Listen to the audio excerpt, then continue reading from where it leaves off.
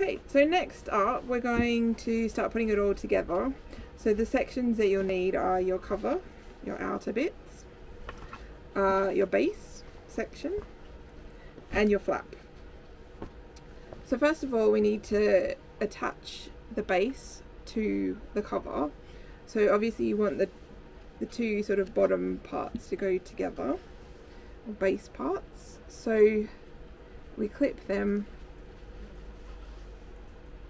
at the seam allowance, and then I would at least base that on so it doesn't move when you're sewing. Okay, otherwise it will make life a little bit difficult.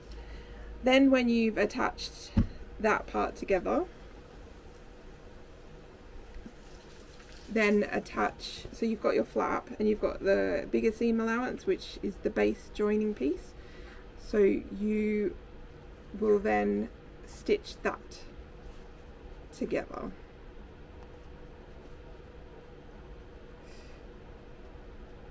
So you'll have those 3 layers stuck together.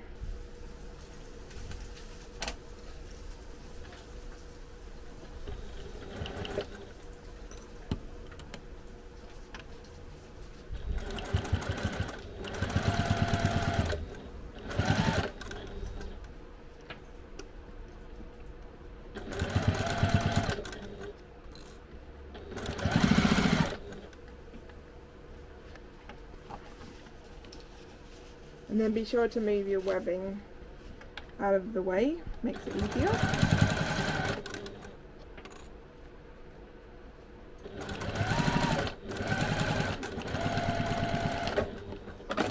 So they're just basted together. And then we will attach our flap.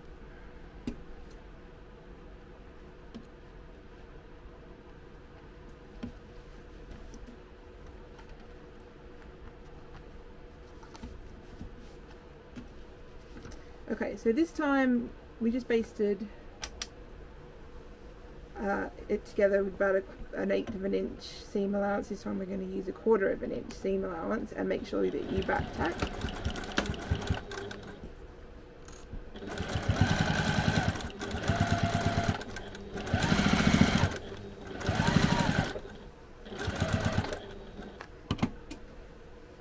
Again, move your webbing out of the way, your handle.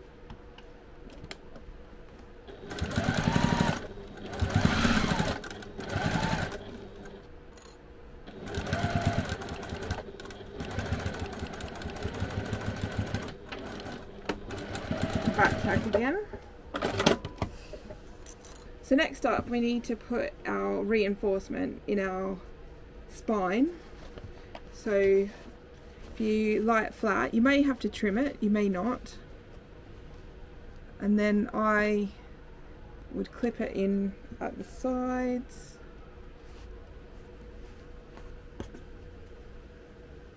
And the reason why you may have to trim it is just because of your seam allowances, basically.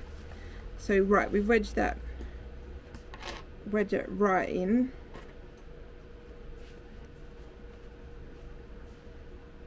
If it's fusible, you feel like you can fuse it to the other side, then that's great, do that. Otherwise it doesn't matter too much. Okay, so this is the tricky bit. So next you have to pull up the joining, flap joining piece, or the front pocket joining piece. I'm rubbish with remembering the names. Everything wants to kind of pull up with it, so just be careful. You can stitch it down and then shove the piece of Pellon through, but I find that really difficult, and then it gets really misshapen, which it will do over time, but you just want to kind of preserve it as much as you can. And the other thing you can do is just kind of flatten those pieces. It's just that the flap keeps pulling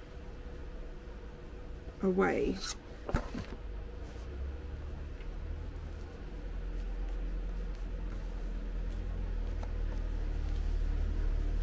Okay, and then we're going to stitch that down. Alright, so once we've basted those bits together, we're going to add our inner pocket. So what we need to do for that is have that right sides together, and then again you just stitch that at a 1/4 inch seam, so it should go over this seam. Basically you don't want to be able to see that stitching afterwards, so just go on the very tiny other side of it if you can, and then they'll be together. Okay, so now we're just going to base these bits together. I find this part quite tricky, it's just really fiddly, that's all, so don't be scared.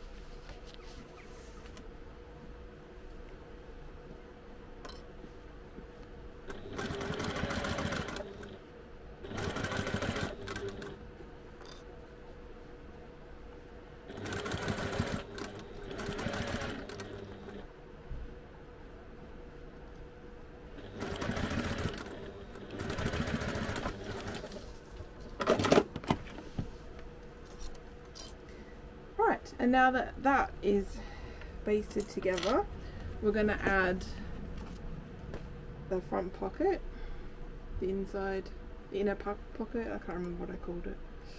Terrible, isn't it? Can't even remember the name of my own pattern pieces.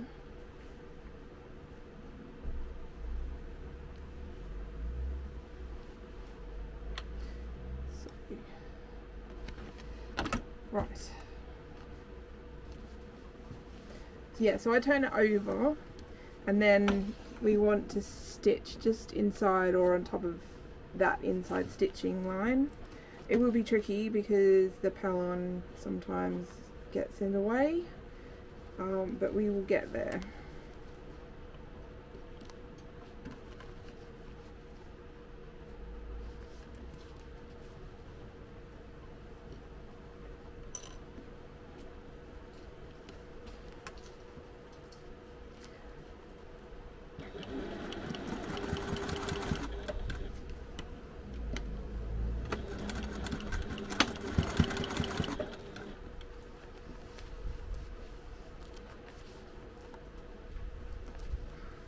Also watch out for your zipper on the pocket because that will get in the way, so you need to unzip it to move it out of the way.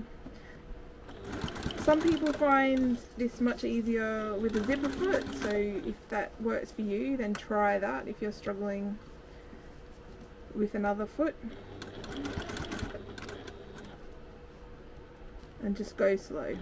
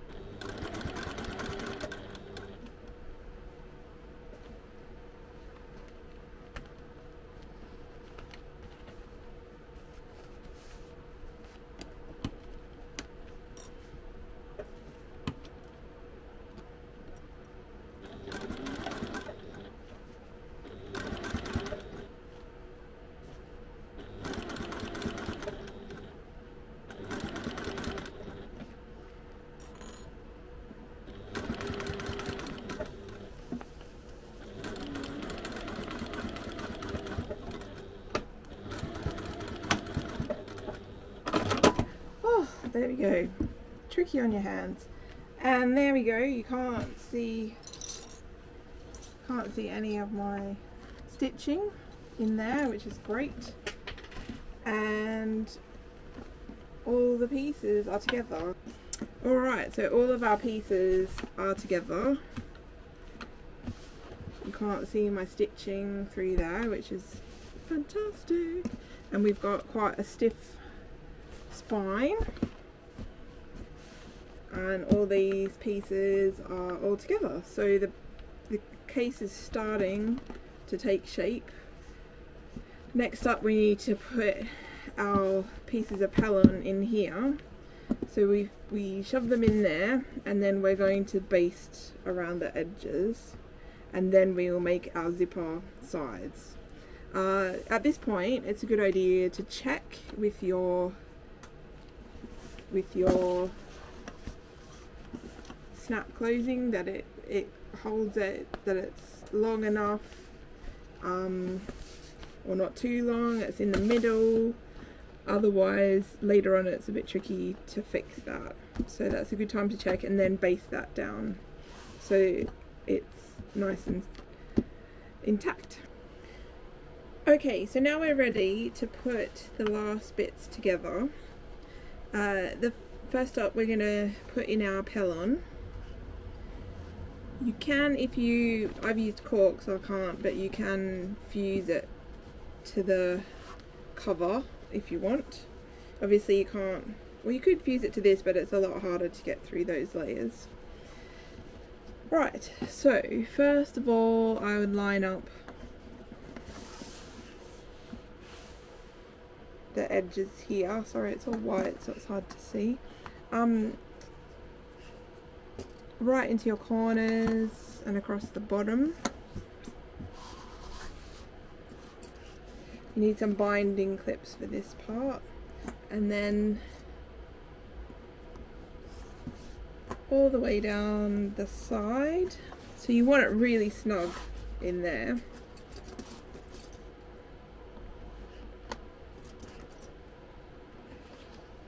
So I just do the base first, or the back, the cover first, and then we lay on our base piece and line that all up so it's nice and secure.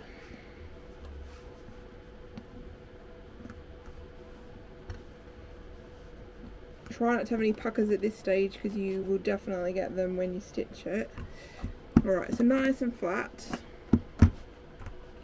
And then I've already done the cover, but we do the same with the cover, the front part and your pocket. And then it's a good idea to check on the outside as well, just to make sure it's all nice and straight and lined up. And then it's all ready for you to baste all the way around. Okay, so now we're going to baste it together.